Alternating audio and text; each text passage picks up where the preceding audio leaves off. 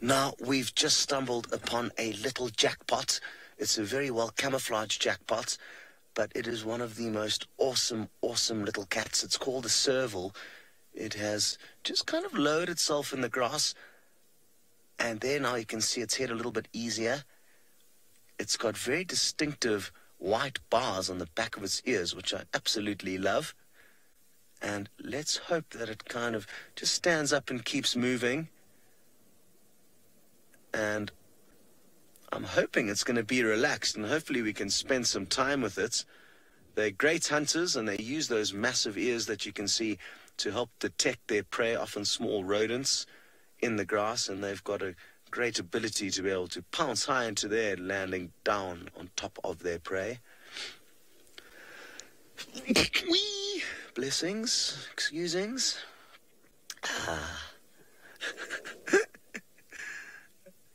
Sorry if that sneeze took you guys by surprise. I did my best to try and hold it in.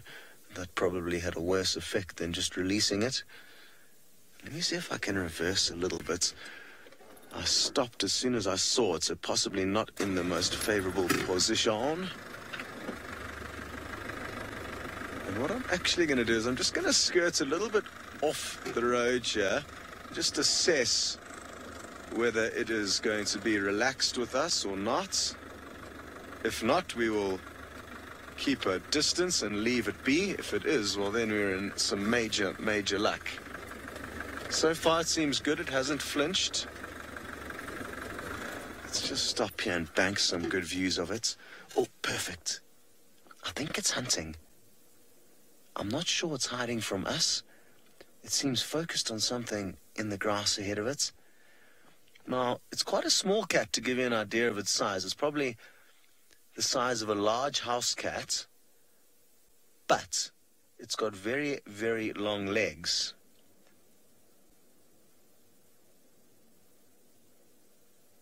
Oh, they are so awesome.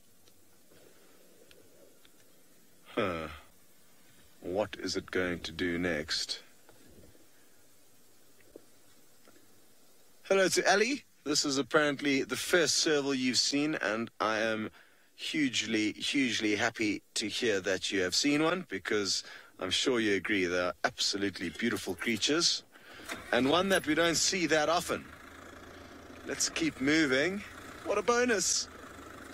Lions with James, Serval with me. Byron's apparently also found some more cats, so we are certainly getting very lucky.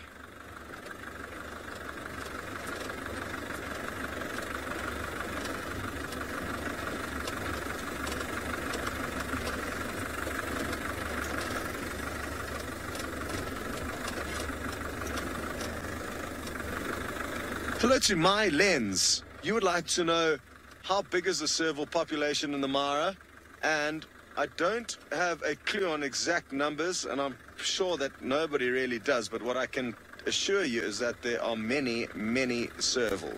So it's one of the best places I've ever worked where you can see serval. It must be quite close to us now, so I'm just going to go very slowly.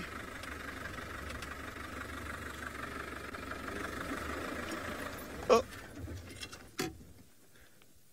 Sorry, little serval. Now, let's see if it doesn't pop out again. Here it is, just on the right of the bush there, Davy.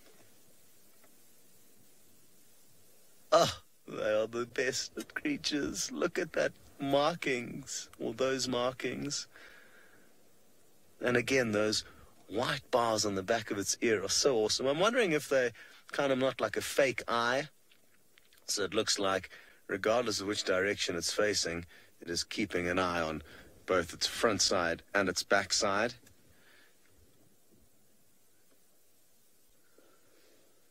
Absolutely awesome. So I'm thinking, let's try and get one more view. I really don't want to disturb it too much. And even though it jumped out of the grass there and made some distance, I don't think it's hugely terrified. And like a lot of animals, just with the little bit of time spent, they'll slowly become relaxed with the vehicle, especially the lesser known stars of the African wilderness that get a little bit less Vehicle time.